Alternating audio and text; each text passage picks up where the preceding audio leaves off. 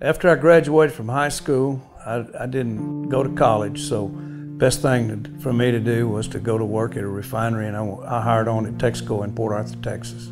I wasn't made aware of asbestos probably until the 80s. We was told it wasn't harmful to you, so we treated it as just like regular insulation. I went to work for a contractor and ended back up at Texaco, and that contractor one day told me to take out a piece of pipe. That pipe had asbestos written all over it.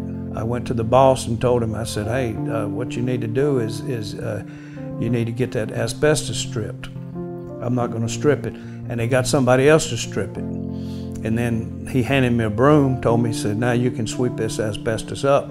I said, I didn't knock it off and I'm not sweeping it up. So the next day I was gone. I heard about the Asbestos Health Line through some friends of mine, individuals, plus I also heard about it through on TV advertisement. Next thing you know, I was called and made an appointment. I come in and they done some testing on me, and come to find out I had some scar tissue on my lungs, and it was something that needed to be done. And it was real simple. It was fast and simple.